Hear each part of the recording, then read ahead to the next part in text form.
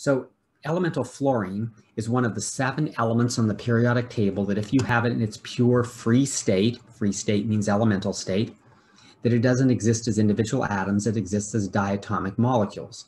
The 7 are fluorine, chlorine, bromine, and iodine. Those are the halogens.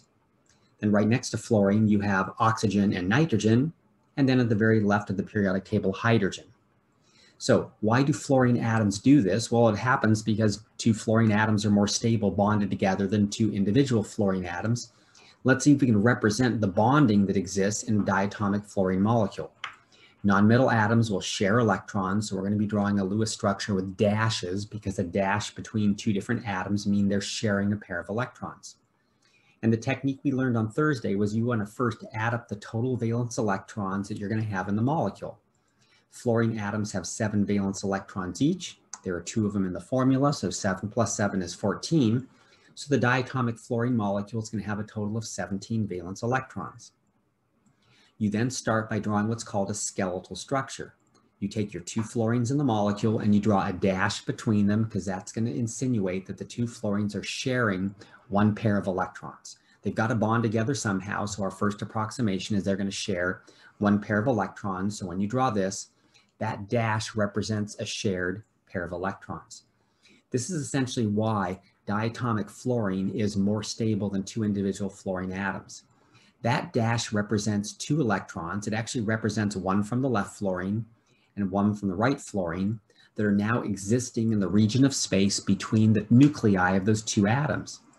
When you're bonded together, those 2 electrons get to attract to a positive nucleus on their left and a positive nucleus on their right. So they're attracting to 2 different nuclei, whereas if you broke the 2 fluorines apart and separated them, then that 1 valence electron from each fluorine would now only get to bond to 1 nucleus. So this actually causes more attraction when the atoms bond together. That makes this more stable. Now the skeletal structure is using 2 electrons. We need to have 14 total electrons in the structure altogether. So what we're going to do is we're going to assume the rest of the electrons are in the outer shell of the 2 atoms, but they're not forming bonds, they're forming lone pairs, which means a pair of electrons in an orbital that are not used for bonding. And if we realize that octets are the stable configurations, and Lewis believed that the atoms, when they bond covalently, will try to achieve a noble gas configuration, we're going to try to get 8 electrons around each of the fluorines. So if I already have 2 in the structure, I'm going to start with my left atom and go 4, 6, 8, and that makes an octet for my left atom. Go to the right atom, 10, 12, 14, and now I've used up all 14 of my electrons. The 2 shared electrons in the middle can count for both the left and the right atom. So 2, 4, 6, 8, octet for the left atom, 2, 4, 6, 8, octet for the right atom. And so we would anticipate that this would probably be a good representation of how 2 fluorine atoms bond together. They share 1 pair of electrons that allows those electrons to have more attraction, so it's more stable. And both these atoms have achieved noble gas configurations, which we realize are stable because noble gases don't react with anything. Now, each of the molecules we've drawn so far, anytime we bond 2 atoms together, we've always drawn a single dash, which means 1 shared pair of electrons. We have a name for that. That's called a single bond. So we would say the diatomic fluorine molecule, the 2 fluorine atoms are bonded together with a single bond. That means 1 shared pair of electrons between the 2 atoms. If we move to another one of the elements that forms diatomic molecules, directly to the left of fluorine is oxygen, and elemental oxygen exists as O2 molecules. Let's see if we can represent the bonding for that. Once again, we'll follow the same pattern. We're going to add up the total number of valence electrons the molecule is going to have. Oxygen is in the 6th tall column on the periodic table, so it must have 6 valence electrons. There's 2 oxygens in the molecule, so 6 plus 6 is 12. So our diatomic oxygen molecule is going to wind up having 12 valence electrons when it's done. We draw a skeletal structure by assuming the 2 oxygens are sharing 1 pair of electrons, so we draw a dash between them. And now this is 2 electrons. We've got to get up to 12. So like we did before, we're going to try to make an octet out of the left atom first, and then try to make an octet out of the right atom second. So until we get to 12, we have a pair here that's 2 electrons. Let's go to the left atom, 4, 6, 8. That has an octet. Now let's go to the right atom, 10, 12, and then we ran out. So we've put all 12 electrons in here. The left atom has an octet, but the right atom doesn't. And every once in a while, this is going to happen. You're going to use up all the electrons you have, and then you don't achieve this stable noble gas or octet configuration that Lewis predicted covalent bonding would do. So something different must be happening. And so whenever you reach a situation like this, and at least one of the atoms does not have an octet configuration, the mistake is the two atoms are not sharing one pair of electrons. They must be sharing more pairs. So what you need to do is you need to go to the atom that has an octet, which is the left one, take one of those three lone pairs and move it into a sharing position and make it a bonding pair of electrons. So I'm going to take the bottom two electrons, I'm going to move them over to here and make it a shared pair. Now you get to count 4 electrons for each of the oxygens. So 4, 6, 8 octet, 4, 6, 8 octet. So we believe that 2 oxygen atoms bond together by sharing 2 pairs of electrons, not 1.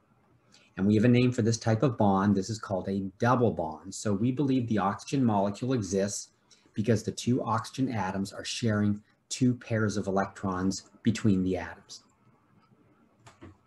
If that makes sense to you, let me give you one to try to do on your own. This is going to be the diatomic nitrogen molecule.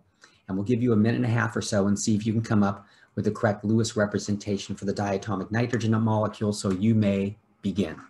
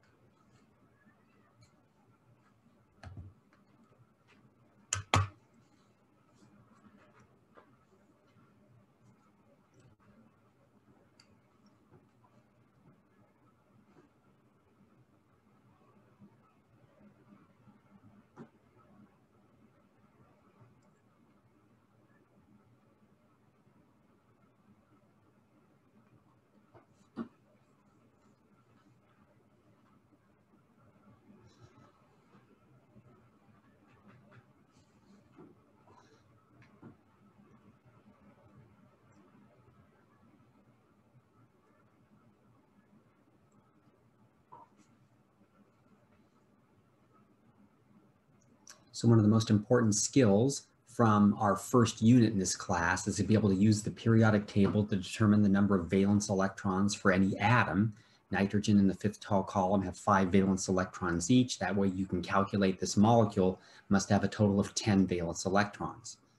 If we draw a skeletal structure by sharing a pair of electrons, that's 2 electrons drawn right now, going to the left atom, 4, 6, 8, go to the right atom, 10, and we're done. We've used all 10 electrons. The left atom has an octet, but the right atom doesn't. So that means this is not stable yet. So when this is the case, you're going to have to move a shared pair of electrons from the atom that has an octet and move that lone pair into a sharing position. So I'm going to move these 2 electrons in and bond here. And that makes still 8 electrons for the left nitrogen. But if you count up the right nitrogen, 2, 4, 6, it doesn't have an octet yet. This is not correct either. So you have to take another lone pair from the nitrogen that has an octet, move that into a sharing position, and share 3 pairs.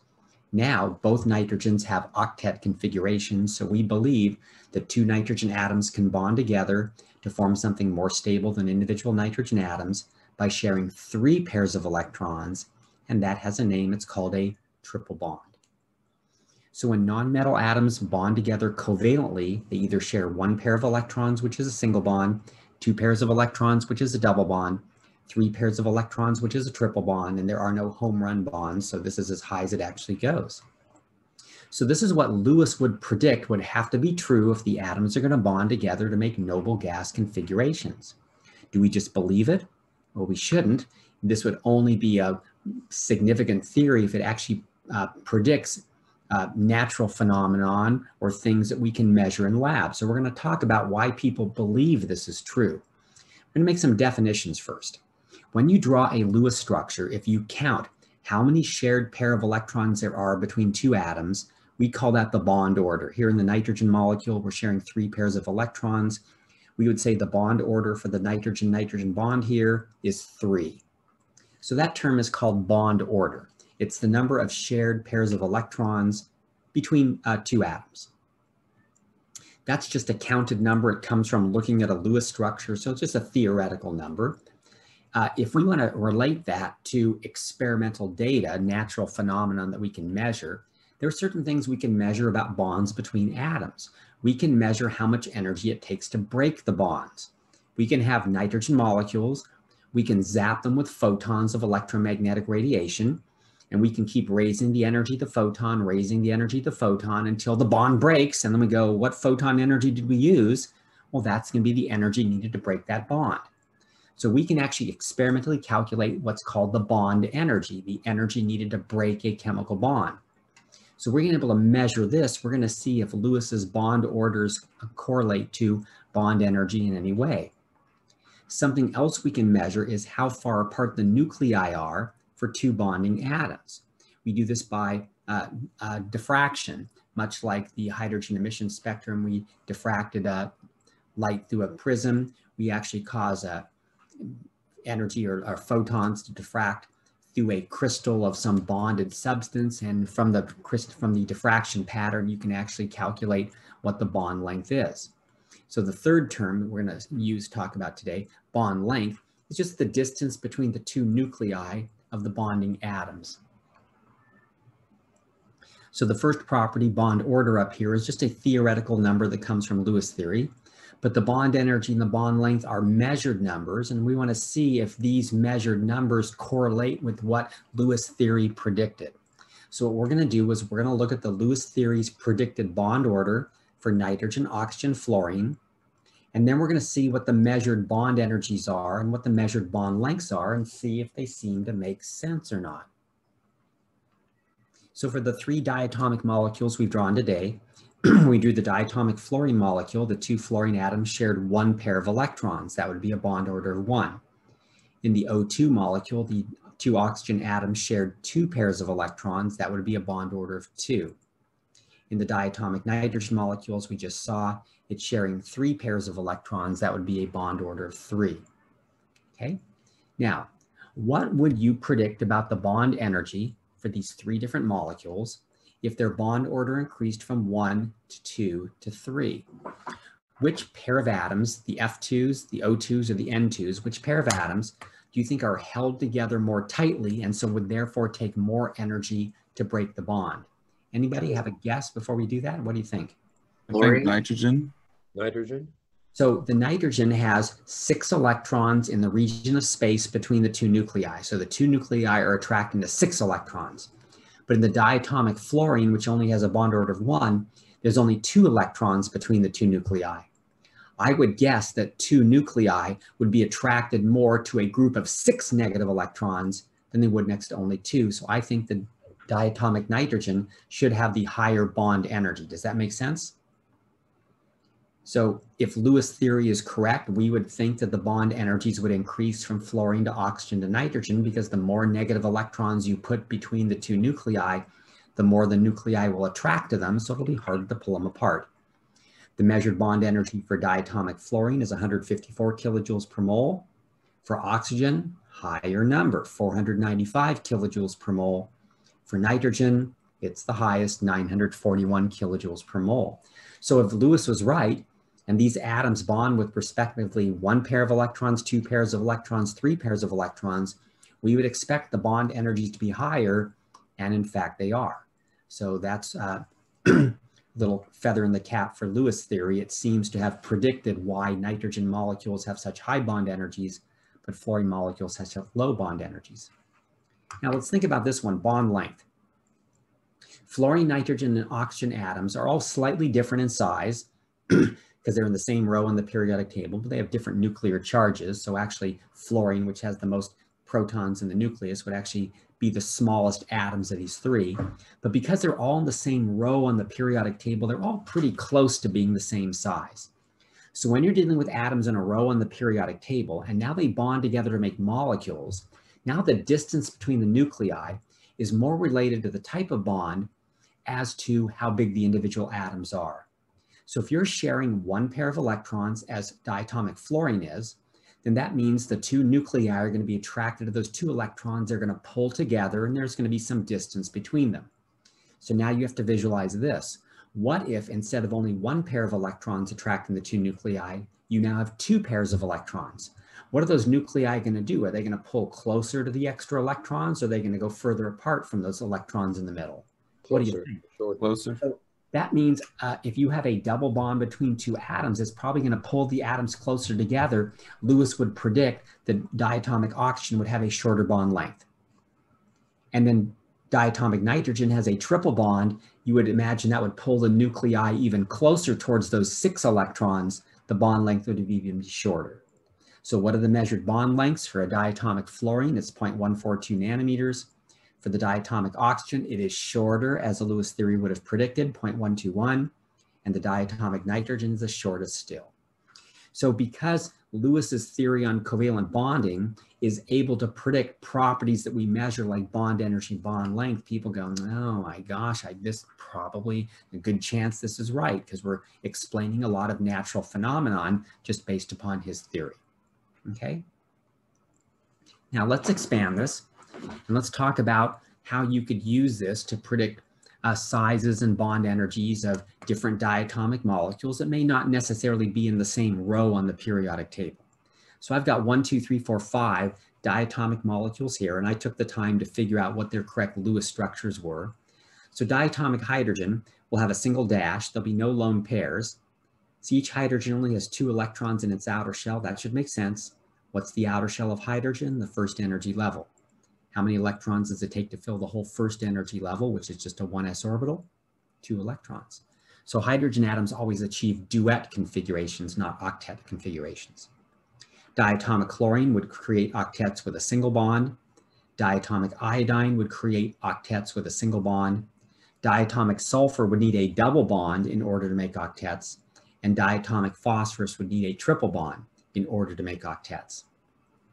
Now, if I wanted to draw pictures of each of these, now if the size of the atoms is going to be significant based upon what row it's in on the periodic table. Hydrogen is in row 1. The atoms at the top of the periodic table are the smallest. So my first picture of diatomic hydrogen is going to wind up being 2 small atoms. All right, let me hold on a second. Chlorine atoms are in the 3rd row on the periodic table. They're going to be larger. Iodine atoms are in the 5th row. They're going to be even larger. So when I draw my pictures of these molecules, which I'm going to eventually do, I'm going to use small atoms for hydrogen, medium atoms for chlorine, and large atoms for iodine, because based upon their row on the periodic table, size increases going down in the periodic table, we could actually tell that would be true. Sulfur and phosphorus atoms are in the same row as chlorine. Remember, chlorine were the medium-sized atoms. So the sulfur and phosphorus atoms are going to be medium-sized as well. Okay, so with that in mind, here are the questions we're going to try to answer about these 5 diatomic molecules. Which one has the longest bond length? Which one has the shortest bond length? Which one has the highest bond energy? Which one has the lowest bond energy? And to do that, I'm going to draw pictures. So I'm going to start with the diatomic hydrogen. So I'm going to draw the 2 atoms small, because hydrogen atoms only have 1 energy level each. And my picture is going to look like this.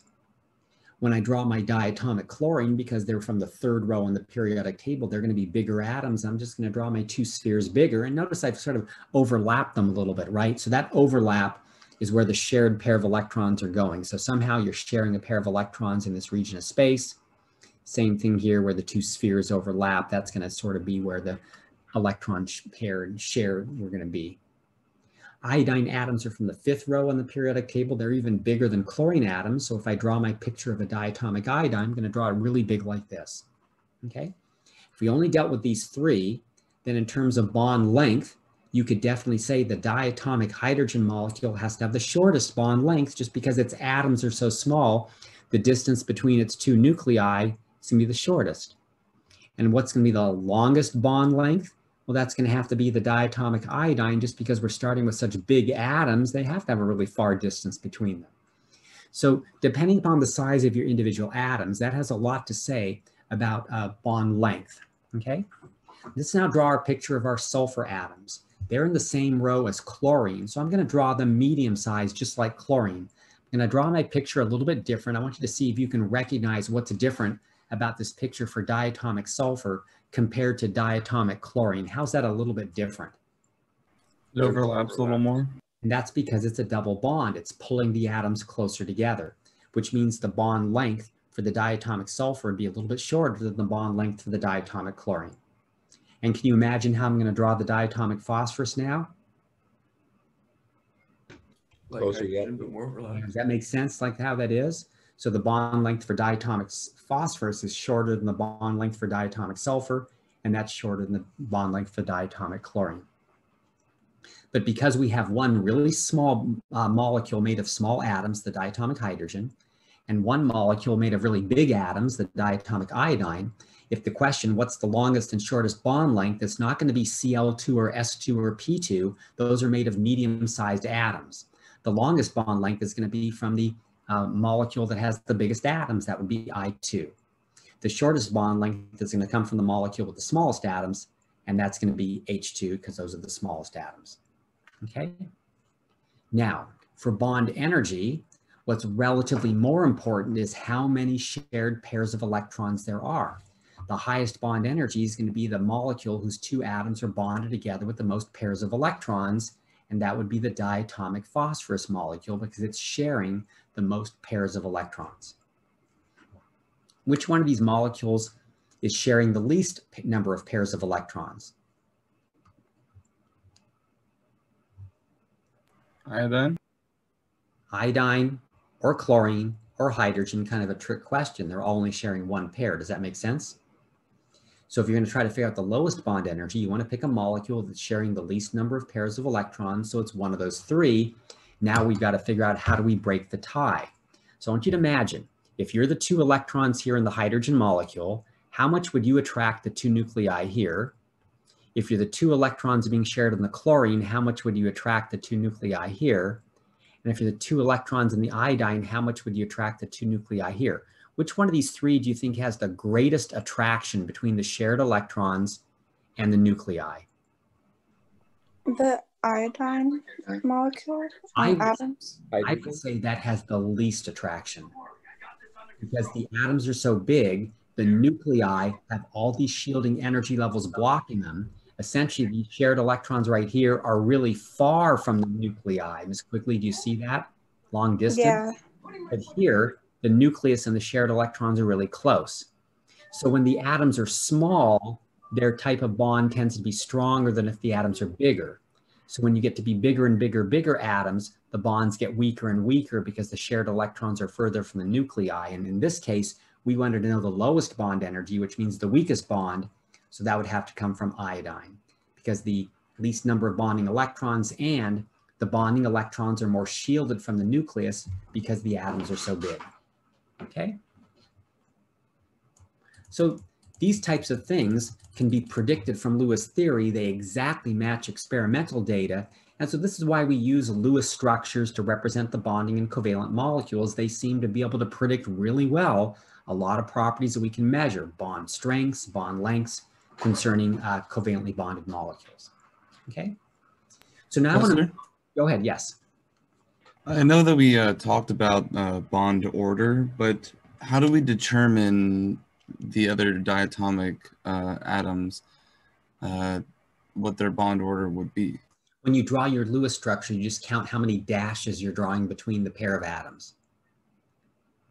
Right. So sulfur looks like that I could take two valence electrons and make it just like phosphorus. Okay, so let me correct two things. First, by looking at this, two shared pairs of electrons, that's a bond order of 2. Bond order of 1, bond order of 3, that's how you calculate it. But what you have to make sure you do is when you draw your structure, you have to make sure that each atom has an octet configuration. If you take another pair of electrons and move it into a sharing position here and put a third bond, this right atom will have 2, 4, 6, 8, 10 electrons in its outer shell, which will exceed the octet rule. And Lewis said you're never going to have a molecule that doesn't acquire an octet.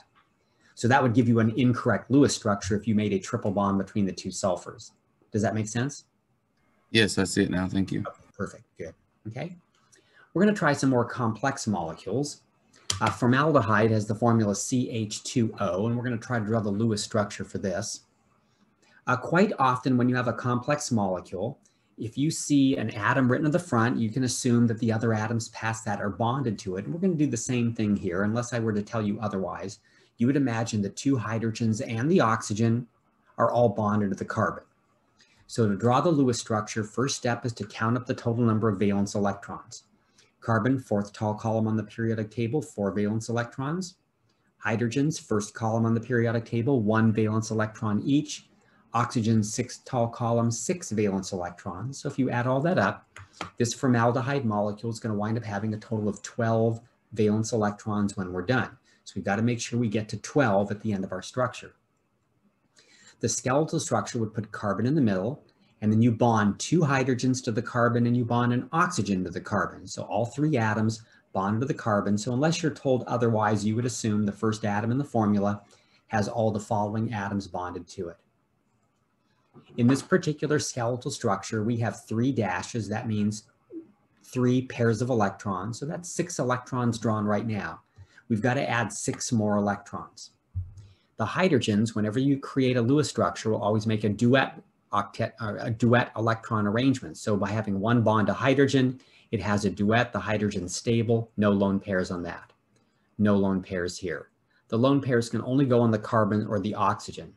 And we always want to put the lone pairs on the outer atoms first. So if I have to add 6 more valence electrons, I'm going to go to the oxygen to do that, not the carbon. And on that oxygen, I'll try to make an octet by going 2, 4, 6, and the 6 electrons there plus the 6 electrons from the bonds wind up making 12 electrons altogether. So I've put all 12 electrons in my structure. You are only done when the hydrogens have duets and all the other atoms have octets.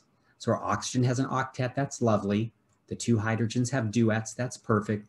The carbon has 3 bonds, 2, 4, 6. That's not an octet. This is not the correct representation of the bonding in formaldehyde. What are you going to have to do to make sure you make that carbon have an octet configuration? Double bond with oxygen? And the way you do that is you pull a lone pair off of the oxygen and you move it into a sharing position like that. Does that make sense? Now the carbon has 8, the oxygen has 8, and each of the hydrogens have 2. This would be the correct Lewis representation for formaldehyde. Okay. Now, we've drawn Lewis representations of covalently bonded molecules today and yesterday. Molecules are neutral species, but you can actually have a number of nonmetal atoms covalently bond together, but they are not going to be neutral. And if they're not neutral, they're not called molecules. They're called ions. And if they're made up of several different atoms, we call them polyatomic, many-atomed ions. And there's going to be a bunch of polyatomic ions that you're going to want to know for our second test. You don't need to know any of these for the first test. You should know our 56 elemental symbols, because on the test for you guys next week on Tuesday, I'm going to say, draw the Lewis structure for a potassium atom. You go, potassium, what's that? And you look on the periodic table and there's just a P and a K written on the periodic table, and you got to know which one's potassium. So if you don't know those elemental symbols, it's going to be hard to do that. So those need to be known for the first test. These polyatomic ions you're going to need to know for our second test. They're groups of nonmetals that are covalently bonded together, but somehow they've acquired some excess electrons, or maybe they've lost electrons, so they now carry a charge. And because of that, they're called polyatomic ions, not molecules. And when you draw a Lewis representation for a polyatomic ion, we're going to follow the same rules as before. It's atoms that are covalently bonded together, but I've got to show you how to account for that -2 charge that this polyatomic ion carries. So the first step is to add up all the valence electrons in the molecule. Sulfur and oxygen in the same column on the periodic table. They each have 6 valence electrons. So there's 6 from the sulfur, and the 4 oxygens are 6 and 6 and 6 and 6, or I could just say 4 times 6. So the sulfur and the oxygens are going to add up to make a total of 30 valence electrons in this polyatomic ion. The rub is it's not a neutral molecule. That's not the correct number of electrons in a sulfate ion. Because it has a -2 charge, has it gained 2 more electrons or lost 2 more electrons? Gained. Gain. Negative 2 charge means you've gained 2 extra electrons. So you've got to go plus 2 more electrons, and that'll give you the correct number of valence electrons in this polyatomic ion. So as long as you understand how to do that last step, this is no different from anything we've done before. Once you've determined the total number of valence electrons, we'll follow the steps, assume the sulfur is in the central position, and you bond the 4 oxygens to it by making a skeletal structure. And your skeletal structure will look like this. I'm making 4 single bonds here, so I'm using 8 electrons, so I've got to get all the way up to 32. So I'm going to make octets for each of the outer oxygens, and we'll see what happens when I get to the end. So right now I have 8 electrons in my structure. Let me start with one of the oxygens, 10, 12, 14. Go to the next one. 16, 18, 20. Go to the next one. 22, 24, 26. Go to the last one. 28, 30, 32. Oh, and it worked out perfectly. So I've put in all my 32 electrons, and if you check each of the 5 elements or each of the 5 atoms, every single atom has an octet noble gas configuration. So according to Lewis theory, this would be the correct representation for the sulfate ion. Then to show finally that the sulfate ion is not a molecule, it actually has a charge, we usually put its charge in the upper right-hand corner of the Lewis representation. I think your textbook puts the Lewis structure in brackets and puts the negative 2 on the outside. So if you like that better, feel free to do that. I tend to leave the brackets out, okay? But that's how you draw the Lewis structure for a polyatomic ion, okay? Let's try one more polyatomic ion together. This one's called the nitrate ion. You'll be learning the names. Eventually, when we come back to school, which will be the week of February 22nd, and you'll be coming back either February 23rd on Tuesday or February 25th on Thursday, that particular first meeting, we're going to have our only quiz of the semester, which is going to be a quiz on nomenclature. Tomorrow's in lab, our activity at 7:30 in the morning will be how to name and write formulas of covalent and ionic compounds. This is something you may have learned in a previous chemistry class, and if you have, then you could go to activity 6 tonight and start filling out as much of it as you know, or even finish it if you want. But what I'm going to do tomorrow at 7:30, we're not starting at 8, we're starting at 7:30 tomorrow, is I will lecture about half the period on how you write names and formulas of ionic and covalent compounds to make sure we're all clear on how we do this if you're a little fuzzy on that. And you'll have at least an hour and a half left in the period then to complete your activity. So then when we come to the first week back in school, which will be February 23rd or 25th for you guys, then we're going to take our nomenclature quiz, which will be 20 compounds, which you're going to either write the formula or write the name for. And you need to get 17 out of the 20 right in order to pass that quiz. And that quiz will be taken in the lab room. You'll have a periodic table that only has the elemental symbols on it, so there'll be no names written. And there'll be polyatomic ions you'll need to know on that quiz, so you'll have to know the elemental symbols in your polyatomic ions in order to do well on that, because there'll be a significant number of those. So after you're done with your test next week on Tuesday, then you're going to want to start focusing in on these little polyatomic ions and make sure you learn them if you haven't remembered them back from Chem 3 or high school chemistry. So to draw the Lewis structure, once again, we'll add up the valence electrons. Nitrogen atoms have 5 valence electrons. Oxygen are 6, 6, and 6. And there's a -1 charge on the nitrate ion, so we have to add 1 additional electron for that. That gives us 24 valence electrons altogether in the nitrate ion. The skeletal structure would have the nitrogen in the central position, and then we would bond 3 oxygens to it. It would look like this. That skeletal structure is using 6 electrons. I have to get up to 24. So I'm going to make octets for my outer atoms first. So here we go. We've got 6 drawn already, starting on one of the oxygens, 8, 10, 12. Go to the next one. 14, 16, 18. Go to the next one. 20, 22, 24, and I'm done. So now that I've put all of my electrons in, you verify that each of the atoms have octets, and in this case, the nitrogen does not. So this is not the correct Lewis representation for a nitrate ion. We need to move a lone pair from one of the oxygens into a sharing position. So if I take, let's say from the right oxygen, move that lone pair here, bink. Now I have a perfect octet configuration for all 4 of the atoms, okay? And little negative charge in the upper right-hand corner. Now. Professor? Yes. Or actually, I'm going to let you talk first, and then I'll ask my question. Okay. Because you might answer it. What I did to make this nitrate ion is I randomly decided I'm going to pick the right oxygen and move a lone pair from the right oxygen into a sharing position to make my double bond. But that's not the only way I could have done it. You have two other oxygens you could have moved a lone pair from to bond with a nitrogen. Does that make sense? So if I could have moved the lone pair from the left oxygen, my Lewis structure would have looked like this. If I would have moved the lone pair from the bottom oxygen, my Lewis structure would have looked like this. If you can draw multiple Lewis structures for a molecular ion, because a double bond could have been made with different atoms, we say this molecule possesses the property of resonance. This is a property that occurs when more than one Lewis structure can be drawn for a molecular ion. Ms. Quigley, is your question becoming relevant now? Yeah, I just forgot what that was called. I was going to ask you. So, Do you see why they call it resonance?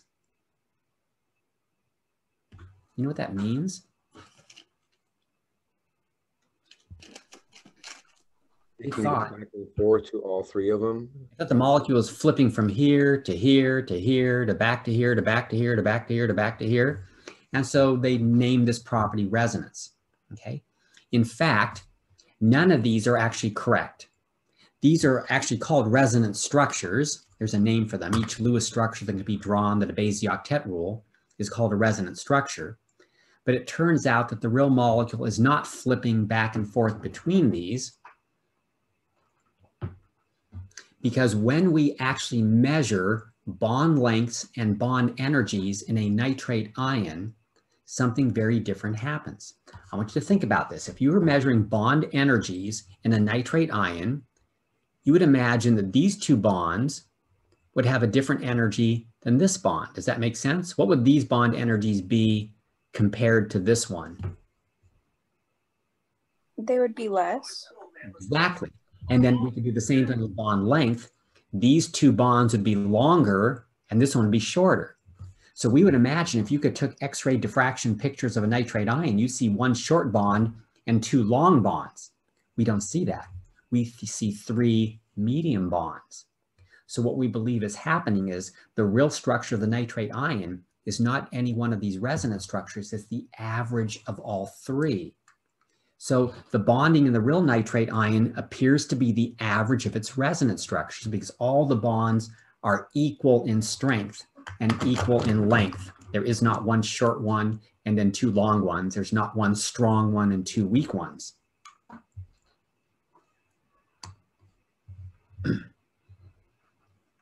Now watch this, okay? This is going to take some fractions here. So I'm taking you back to elementary school, okay? So let's take the bond at the bottom right here. What's the bond order of this bond right here? One. Right, 1, 1, 2, right? This is a bond order of 1. This is a bond order of 2. If the real nitrate ion averages these three together, what do you think is the average bond order of this bottom bond in that nitrate ion? 4/3. You add 1 and 2 and divide by 3. Exactly right. So the average NO bond order is 1 + 1 + 2 divided by 3 gives you either 4/3 or 1 1/3. And you can do that for all three of the bonds in the nitrate ion. Every single bond turns out to have a bond order that's averaged out to 1 1/3. If the bond orders are the same, then Lewis theory would predict that the bond lengths and the bond energy would be the same, which is what actually happens. So to show somebody looking at your Lewis structure that the real molecule is the average of every structure we've drawn, you put double-headed arrows between your resonance structures. This is what tells a chemist, oh, the real molecule is the average of those three. None of those are actually correct. If you were to leave those out, then that would be incorrect. Okay? So when a molecule has the property that you could go, wow, I could have made a double bond to the left atom, or I could have made a double bond to the right atom, you have to draw them both, put double-headed arrow between them, and then anybody looking at that will go, oh, the real molecule is the average of those different structures you've drawn. Okay, so these are molecules that possess the property of resonance, and we'll see more of this as we continue practicing our bonding and covalently bonded molecules. Okay. Now, in 1932, the chemist Linus Pauling was working on this whole idea of covalent bonding, and he was taking Lewis theory, and he was actually trying to explain how orbitals are involved in making covalent bonds. So far, everything we've learned here in this second unit, the only thing we've relied on from our first unit of this course is being able to calculate how many valence electrons an atom has. But we haven't even talked about how atoms have their electrons in 1s orbitals or 2s or 2px, 2py, 2pz. And so Pauling started to go, how can I meld our theory of atomic structure, where we know electrons exist in all these different Schrodinger orbitals, with this idea from Lewis that atoms are sharing pairs of electrons to make bonds. They must be using their atomic orbitals to make these bonds, but how? And so what Pauling did in 1932 was describe how the atomic orbitals that we learned in our first unit that you'll be tested on next Tuesday are involved in covalent bonding. And this theory that Pauling developed in 1932 is called valence bond theory. You make bonds out of your valence orbitals. So valence bond theory says that two atoms share electrons by overlapping a valence atomic orbital from each atom, creating a region of space between the nuclei where the electrons reside. So two atoms share electrons by overlapping a valence atomic orbital from each, creating a region of space between the nuclei where the electrons reside.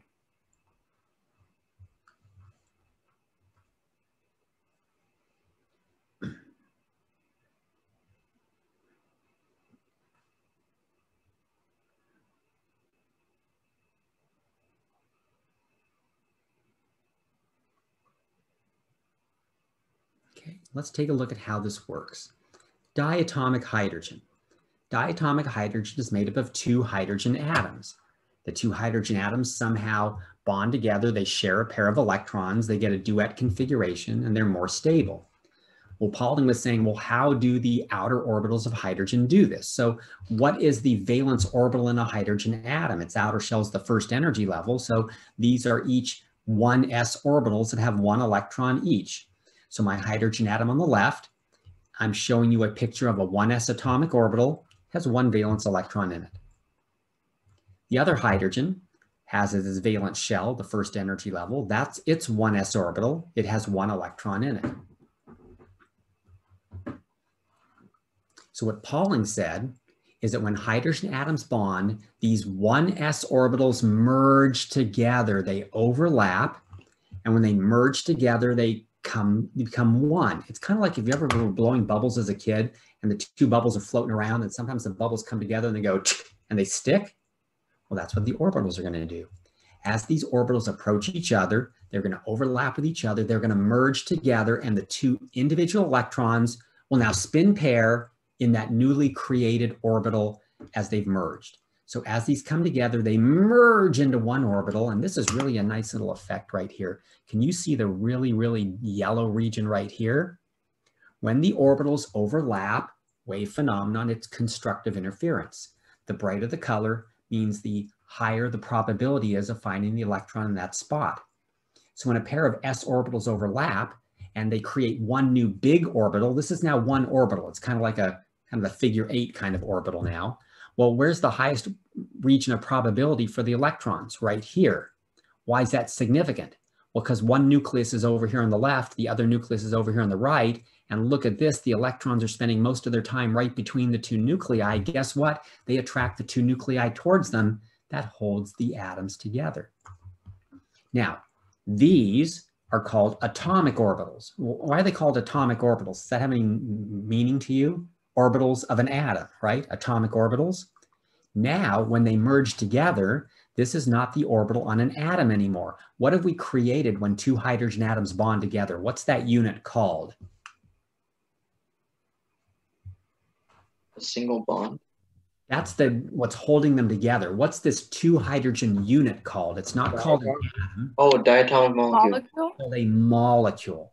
So what we've done is we've taken two atomic orbitals, we've merged them into a new orbital, but now it's the orbital on a molecule. So it's called a molecular orbital. So this is the H2 molecule, And these are now 2 electrons in this newly created molecular orbital. This is what Pauling said happens. Atomic orbitals merge together and they create molecular orbitals. And whenever 2 electrons go into a molecular orbital, it's always going to be this way. They're going to have this region of high probability right in the middle. And with the nuclei on either side, the negative electrons in the middle attract the 2 nuclei. So it essentially holds the 2 atoms together. Okay. Why do they do this? Because electrons have more attraction now because they're next to 2 nuclei instead of 1. So hydrogen atoms, if they ever bump into each other, they will always merge their atomic orbitals into a molecular orbital because now the electrons get to be in that region of space between 2 nuclei and they get double the attraction. So the hydrogen molecule is more stable than individual hydrogen atoms. So the attraction of the electrons in a molecular orbital to 2 nuclei is what a covalent bond is. At least what Pauling said, that's how he related atomic structure to chemical bonding.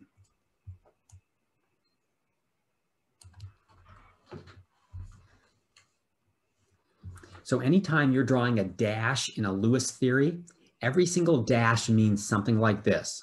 An atomic orbital on one atom and an atomic orbital on another atom. It could be s orbitals or p orbitals, it doesn't matter. But those orbitals overlap with each other, merged together, and created something new called a molecular orbital.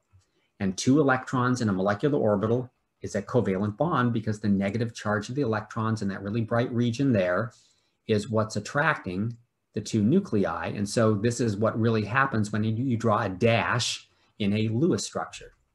Okay? So that's how Pauling explained covalent bonding that Lewis had sort of predicted 2 decades before that. Now, Pauling wasn't done. He went on to predict another property of atoms that would help help predict what type of bonding they would undergo. And this property is called electronegativity.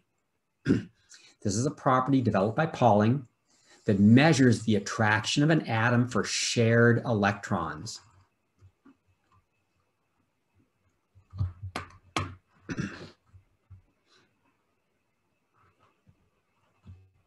Now, how did Pauling make up electronegativity? What he actually did is if you're going to, let's say, make a bond between a hydrogen and a fluorine, what he did is he looked up what was the bond energies of a diatomic hydrogen molecule, so the bond energy of an HH bond. He looked up the bond energy of a diatomic fluorine molecule, an HF bond. He took the average of those two, and then he actually found out what was the bond energy of an HF bond if the 2 different atoms bond together. And then he took the difference between the average of the bond energies of the individual atoms with the bond energy of the HF molecule. And then he took the square root of that. And that gave him a number. And that number was giving you a measure as to how much more attraction fluorines have for electrons than hydrogens. Now, he was able to calculate differences in electronegativities between atoms. He couldn't actually calculate anybody's electronegativity, so he made one up. And so hydrogen got assigned a value for whatever reason of 2.1. I think now they actually have assigned it 2.2, but our textbook doesn't have it as 2.2, so I'm going to leave it as this. And then once you assign 1, now you could figure out what the electronegativity is of all the other elements. And what Pauling found is that if you're a metal, well, you're going to have low electronegativities. They're going to essentially be lower than 2.1. And the most active metals are going to be having the lowest electronegativities. Because electronegativity is talking about the attraction of an atom for electrons. That's not what metals do. Metals don't attract electrons, they give up electrons. So they're going to have low electronegativities, lower than 2.1. Non-metals tend to attract electrons to them, so he found that their electronegativity is going to be high values. And the more reactive or the more active the non-metal, that means the more it attracts electrons to it, the higher its electronegativity is going to be. So based upon this, what atom do you think has the highest electronegativity from the periodic table?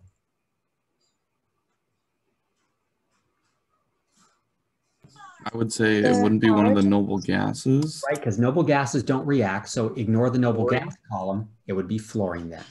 And its value turns out to be 4.0. Okay, Mr. Holmes, that makes sense? Yes, Professor. Good. What would be the atom with the lowest electronegativity, not counting the noble gases? Is it Lithium.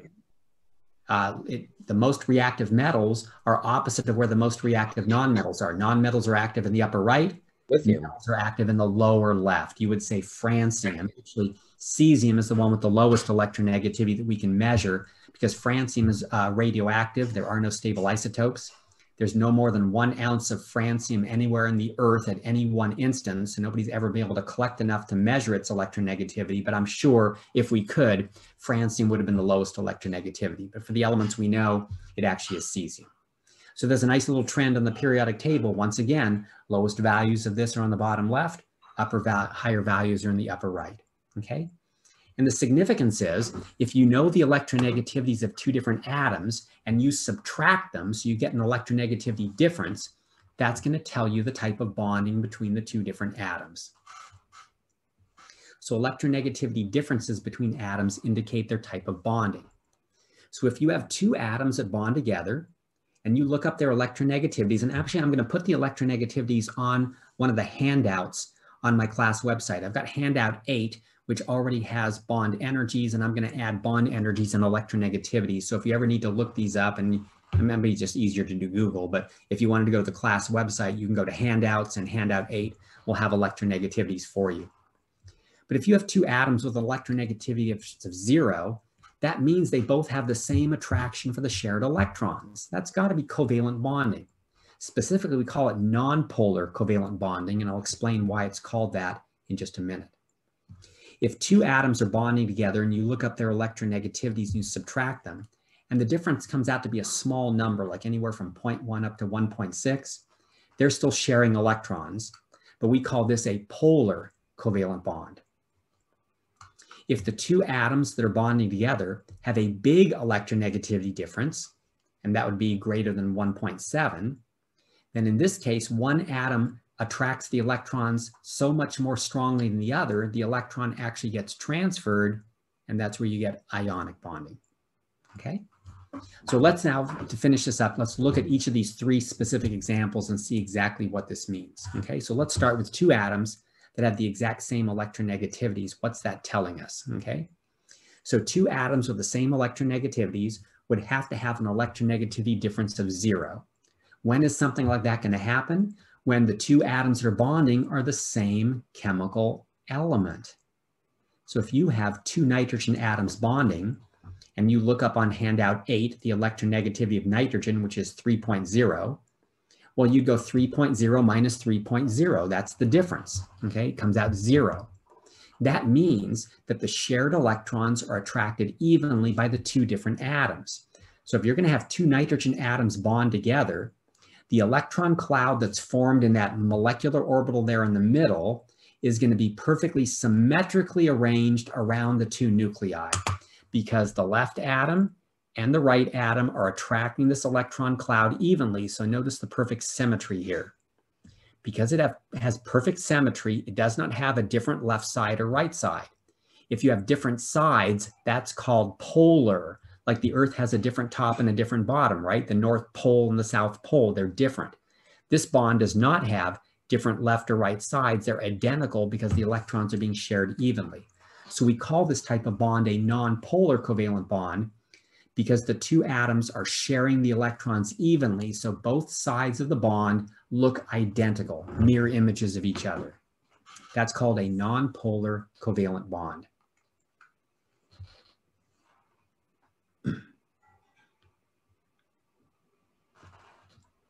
Sharing of electrons, it's a covalent bond, but if you share perfectly evenly, that's called a nonpolar covalent bond. Now, if 2 atoms have close electronegativities, but they're not the same, there's going to be a little difference between them. So this is going to be a situation where you have a small difference in electronegativities between 2 atoms, and this could happen in a bond between a hydrogen and a bromine.